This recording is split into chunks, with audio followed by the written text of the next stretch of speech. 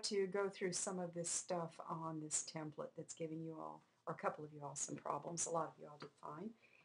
Here's my shape up here that I put in here, and I've tried to arrange it so you can see this Pathfinder palette that you want to get up, and this is what you work out of, and this is in fact available for you under Window. Yeah, here I'm in Window, and you can see that, or at least part of that, and you can see down there where it's selected right here. That means that this little palette is up, and that's where the palette is. So some of you all may be having trouble here. Someone asked about the expand feature. There that is, although I'm not sure what we need the expand feature for in this. But anyway, this all works pretty straightforward. And as a matter of fact, you can do this from your effects menu if you want, not even open up your palette. But for the rest of them, you really do need this palette up. So here we are. We've got, and just for this demonstration, I'm going to go ahead and use my paste function and fill in these other two boxes as well. These seem to be the ones that give everybody trouble. This one right here, the instructions say this has to be a Pathfinder mode, and that would be in this bottom area down here, and then the divide. So I'm guessing that this is it. It's Pathfinder mode. Here's divide.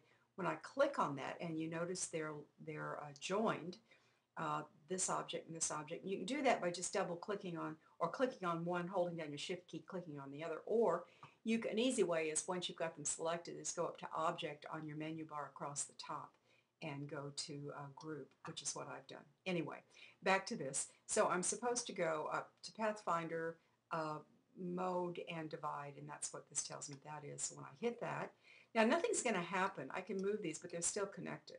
So to see what has just happened, it also tells you you need to go in and ungroup that. So I'm going back up to object, you can't see that, and go to ungroup, and then I'll deselect there, but now I ought to be able to move those two apart, and that's more like what you want in this exercise. Same is true here. We'll do that as well. This is going to Pathfinder mode trim. Here's my Pathfinder, blah, blah. Here's the trim, so I click that, and that ought to happen. Then I have to again go up here and do an ungroup, and then come back here, and now I ought to be able to move that way and that way, and we have a change on that one as well. It's some of those areas were trimmed off.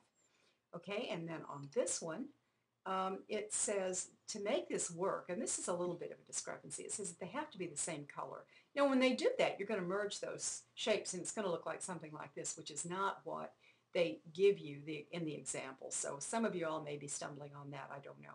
But anyway, here we are. I'm at this particular shape. I'm going to go up to, I've got to ungroup it first so I can change that color. And when I do that, I ought to be able to hit this. And then by taking my dropper tool, click that, and now I've changed them both to the same thing, just to give us a little variety. I chose the black instead of going to the other. And now, going back and selecting both of those, this time I held down the shift key, I'm going to go up here, and the instructions are to go to Pathfinder merge. That would be this one.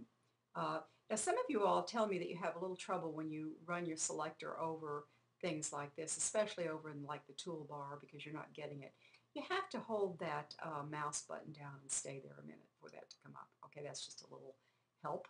Anyway, we're at this, and you can see what happened. It merged, and well, I don't know if it merged or not. Let's see. I don't know if I clicked that. There, now it's merged, and it's one shape, which is different than what the example gives you. So some of you all may be having trouble on that as well. Anyway, that's just to get you guys past the heavy parts, or some of the parts that might be stumblers, and there are quite a few in this lesson. I think this has changed in the new version that will come out in the next session. But anyway, thanks for your patience, and good luck to you.